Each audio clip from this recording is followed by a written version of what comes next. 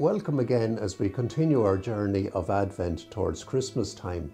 We're on week 2 and day 11, and we focus again on the scriptures that lead us and journey with us on this Advent time.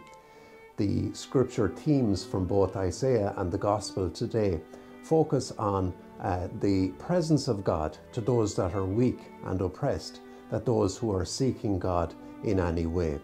And the lovely text, one of my favourite texts of the whole of the Bible, from St. Matthew, it runs as follows.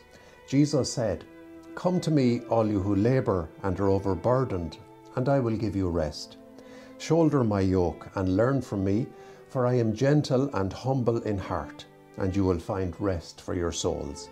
Yes, my yoke is easy and my burden light."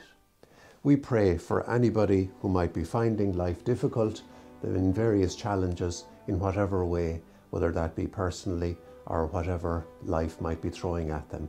We ask that the Lord might give them the sense of His presence as we journey towards a rebirth of that this Christmas time. Amen.